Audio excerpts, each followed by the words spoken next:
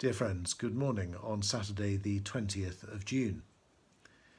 This week we've seen how troubled, fearful, worried and confused the apostles are by Jesus' prediction of his departure and of their failure.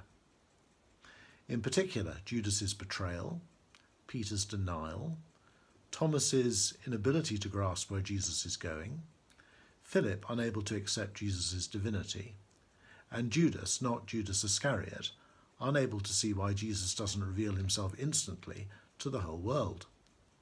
Yet these 11 men are going to be the foundation stones of Jesus' church.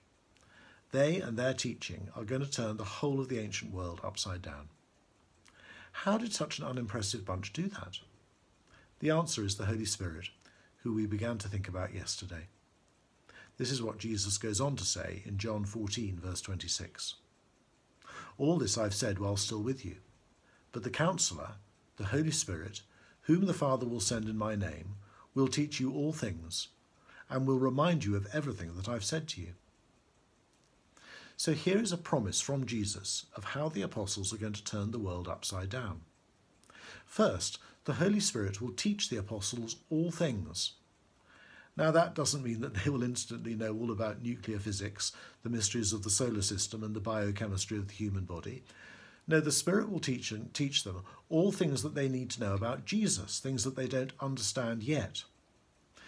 Jesus repeats this promise later at the supper, in John 16, verse 13. But when he, the Holy Spirit, comes, he will guide you into all truth. And we see this promise being fulfilled from the day of Pentecost onwards, when the apostles begin to understand and explain the gospel with great boldness and clarity of understanding that they never had when Jesus was with them. Their Spirit-inspired teaching is recorded for us in the Acts of the Apostles and in the New Testament letters. But Jesus gives another promise in John chapter 14 and verse 26. The Holy Spirit will remind you of everything I have said. Now it's clear from what we've seen of the apostles at the Last Supper that they remember very little of what Jesus has spent 3 years teaching them. They have no idea why he's got to suffer and die, despite his repeated predictions and explanations of his death. But how different they are after they're filled with the Spirit on the day of Pentecost. They remember everything that Jesus said and did, and recorded what they remembered in the Gospels. Indeed, this Gospel of John that we're looking at is John's Spirit-inspired memories of Jesus. So what we have in this verse is no less than a promise that underpins the authority of the whole of the New Testament. Jesus promises the apostles the gift of the Holy Spirit, who will enable them to remember everything that he said and to teach everything else that the church needs to know. By derivation, the Holy Spirit does the same for us.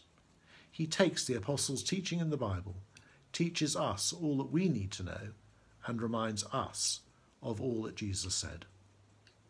So, if you want to make an impact on the world for Jesus, read the Spirit-inspired New Testament. It's the gift of the Holy Spirit to you. God bless you today.